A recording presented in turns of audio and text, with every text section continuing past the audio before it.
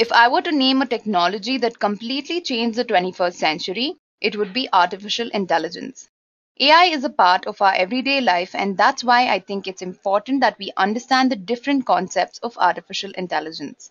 With this in mind, I welcome you to this session. Hi everyone, I'm Zulekha from Edureka, and today we'll be discussing about the different types of AI. So let me begin by discussing the agenda with you. We'll begin the session by understanding the history of artificial intelligence. Following this, we'll understand what exactly is artificial intelligence. After that, we'll discuss the different stages of AI and the different types of artificial intelligence. And we'll finally end the session by understanding the different branches or the different domains of artificial intelligence. I hope all of you are clear with the agenda. So now let's get started with the first topic, which is history of artificial intelligence. The concept of AI goes back to the classical ages.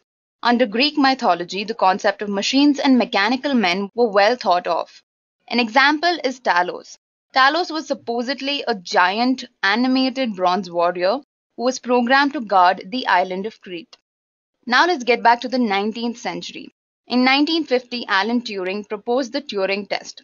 The Turing test basically determines whether or not a computer can intelligently think like a human being.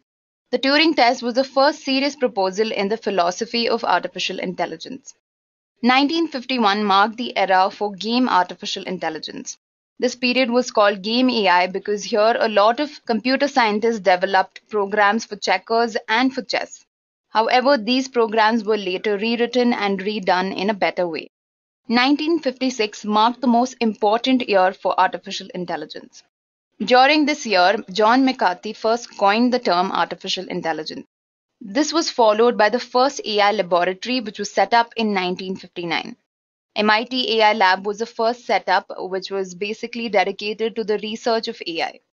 In 1960, the first robot was introduced to the General Motors assembly line. In 1961, the first AI chatbot called Eliza was introduced. In 1997, IBM's Deep Blue beats the world champion Garry Kasparov in the game of chess. 2005 marks for the year when an autonomous robotic car called Stanley won the DARPA Grand Challenge. In 2011, IBM's question answering machine, Watson, defeated the two greatest Jeopardy champions, Brad Rutter and Ken Jennings. So that was a brief history of AI. Now guys, since the emergence of artificial intelligence in 1950s, we have seen an exponential growth in its potential. AI covers domains such as machine learning, deep learning, neural networks, natural language processing, knowledge base, expert systems, and so on. Now that you know a brief history of artificial intelligence, let's move on and understand what exactly artificial intelligence is. So the term artificial intelligence was first coined by John McCarthy, like I mentioned earlier. He defined AI as the science and engineering of making intelligent machines. In other words, artificial intelligence can also be defined as the development of computer systems that are capable of performing tasks that require human intelligence, such as decision making, object detection, solving complex problems, and so on. So, like I mentioned, artificial intelligence helps in decision making, solving complex problems, it performs high level computations, and also increases the accuracy of your predictions. Right? These are the main features of AI. So now let's understand the different stages of artificial intelligence. So basically, when I was doing my research, I found a lot of videos and a lot of articles that stated that artificial general intelligence, artificial narrow intelligence, and artificial super intelligence are the different types of AI. If I have to be more precise with you, then artificial intelligence has three different stages, right? The types of AI are completely different from the stages of AI. So under the stages of artificial intelligence, we have artificial narrow intelligence, artificial general intelligence, and artificial super intelligence. So what is artificial narrow intelligence? Artificial narrow intelligence, also known as weak AI, is a stage of artificial intelligence that involves machines that can perform only a narrowly defined set of specific tasks. Right? At this stage, the machines don't possess any thinking ability. They just perform a set of predefined functions. Examples of weak AI include Siri, Alexa, AlphaGo, Sophia, the self-driving cars, and so on. Almost all the AI-based systems that are built till this date fall under the category of weak AI or artificial narrow intelligence. Next, we have something known as artificial general intelligence. Artificial general intelligence is also known as strong AI. This stage is the evolution of artificial intelligence, wherein machines will possess the ability to think and make decisions just like human beings. There are currently no existing examples of strong AI, but it's believed that we will soon be able to create machines that are as smart as human beings. Strong AI is actually considered a threat to human existence by many scientists. This includes Stephen Hawking. Stephen Hawking quoted that the development of full artificial intelligence could spell the end of human race. Moving on to our last stage, which is artificial superintelligence. Artificial superintelligence is that stage of AI when the capability of computers will surpass human beings. Artificial superintelligence is currently seen as a hypothetical situation as depicted in movies and science fiction books. You see a lot of movies which show that machines are taking over the world. All of that is artificial superintelligence. Now, I believe that machines are not very far from reaching the stage taking into consideration our current pace. However, such systems don't currently exist, right? We don't have any machine that is capable of thinking better than a human being or reasoning in a better way than a human. Artificial superintelligence, basically any robot that is much smarter than humans. Now, moving on to the different types of artificial intelligence. Based on the functionality of AI based systems, artificial intelligence can be categorized into four types. The first type is reactive machines AI. This type of AI includes machines that operate solely based on the present data and take into consideration only the current situation. Reactive AI machines cannot form inferences from the data to evaluate any future actions. They can perform a narrowed range of predefined tasks. An example of reactive AI is the famous IBM chess program that beat the world champion Garry Kasparov. This is one of the most impressive AI machines built so far.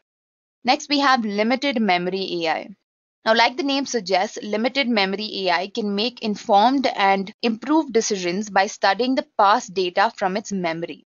So, such an AI has a short lived, or you can say a temporary memory that can be used to store past experiences and hence evaluate your future actions.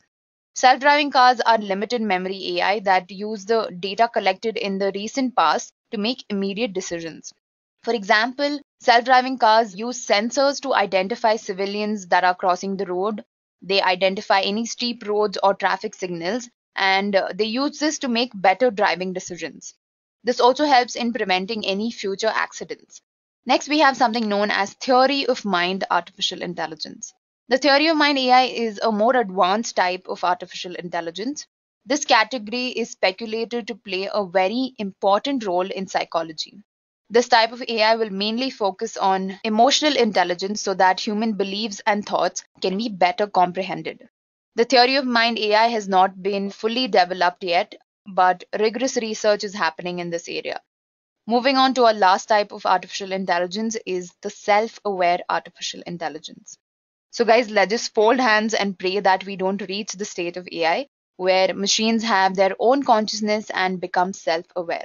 This type of AI is a little far fetched, but in the future, achieving a stage of super intelligence might be possible. Geniuses like Elon Musk and Stephen Hawking have constantly warned us about evolution of AI. So guys, let me know your thoughts in the comment section. Do you ever think we'll reach the stage of artificial super intelligence? Moving on to the last topic of today's session is the different domains or the different branches of artificial intelligence. So, artificial intelligence can be used to solve real world problems by implementing machine learning, deep learning, natural language processing, robotics, expert systems, and fuzzy logic. Now, guys, these are the different domains, or you can say the different branches that AI uses in order to solve any problem. Recently, AI has also been used as an application in computer vision and image processing. Right, for now, let me tell you briefly about each of these domains. Machine learning is basically the science of getting machines to interpret, process, and analyze data in order to solve real world problems. Right, under machine learning, there's supervised, unsupervised, and reinforcement learning. If any of you are interested in learning about these technologies, I'll leave a link in the description box. You all can go through that content. Next, we have deep learning or neural networks. So, deep learning is the process of implementing neural networks on high dimensional data to gain insights and form solutions. It is basically the logic behind the face verification algorithm on Facebook. It is the logic behind the self-driving cars, virtual assistants like Siri and Alexa. Then we have natural language processing. Natural language processing refers to the science of drawing insights from natural human language in order to communicate with machines and grow businesses. So, an example of NLP is Twitter and Amazon. Twitter uses NLP to filter out terroristic language in their tweets. Amazon uses NLP to understand customer reviews and improve user experience. Then we have robotics. Robotics is a branch of artificial intelligence which focuses on the different branches and applications of robots. AI robots are artificial agents which act in the real world environment to produce results by taking some accountable actions. So I'm sure all of you have heard of Sophia. Sophia the humanoid is a very good example of AI in robotics. Then we have fuzzy logic. So fuzzy logic is a computing approach that is based on the principle of degree of truth instead of the usual modern logic that we use, which is basically the Boolean logic. Fuzzy logic is used in medical fields to solve complex problems which involve decision making. It is also used in automating gear systems in your cars and all of that. Then we have expert systems.